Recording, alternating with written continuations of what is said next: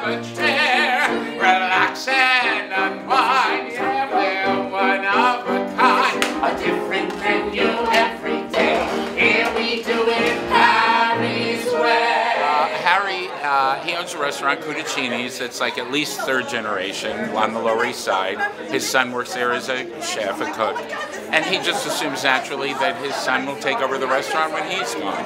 And that's like a big rift that happens in the show that may not happen. Food is a huge thing for him, and he has dreams of becoming a great Italian, 4-star Italian chef. Lydia, cicci, braciole, prosciutto, Lydia, gnocchi, polpette, bronzino. We meet in a very New York moment kind of way. Yeah, I love the subway that. doors kind of close, and you're like, I could have said it, and then they open again, and then you get a chance to.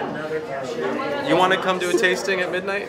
Because I'm working on new recipes. It's not a weird, you know. Yeah, they find this connection that Sherry realizes she's never had before with what she thought was happiness. And we do find that moment of connection where we find common ground, because I love the restaurant of where he's applied to, Lydia. And we find this moment of like, I'm a foodie, I love food, I love your food, this is great.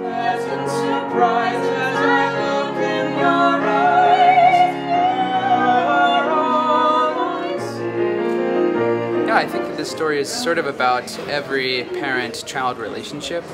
We all experience kind of separation anxieties when it comes to growing up, and you know, we so often feel like we need to conform to what society says is the right time to get married, to move out, to, you know, start a business or something like that. And I think that a lot of people can, especially millennials, can identify with this story.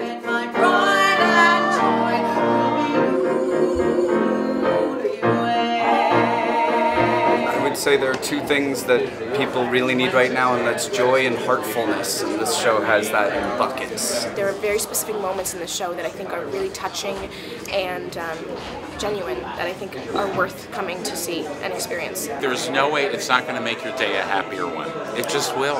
And for 90 minutes, you're just going to be in bliss. So share that bliss with us and with everybody else you know.